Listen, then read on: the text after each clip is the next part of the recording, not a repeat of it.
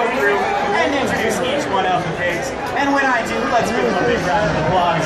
In the first lane, wearing the bright racing red number 4, named after the rapid rushing river in Alaska, ladies and gentlemen, give it up for Yukon.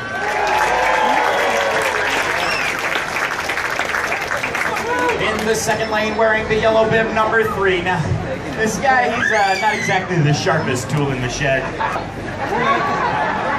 We're just glad we got him back and in one piece. Ladies and gentlemen, give it up for Koba. Trying to run this race in reverse. Ladies and gentlemen, he is the original chauvinist pig. Let's hear it for Sourdough Jack. Alaskan Gold Rush character. Now, that guy was a con man, so watch out for the pig. Let's hear it for Sophie Smith.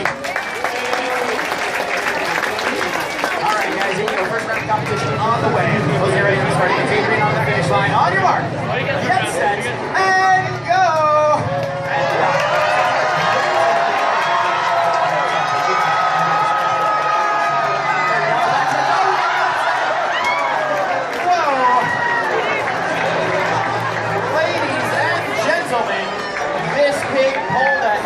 Took the win out here. It was number 4 Yukon.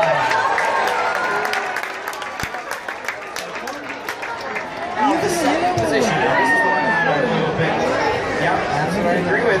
Ladies and gentlemen, number 7. He's known for his eating habits more than he's known for his racing, guys. He's a competitive eater. Let's hear it for Sloppy Joe.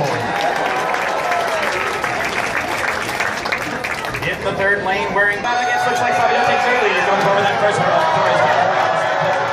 Strawberry, good shot.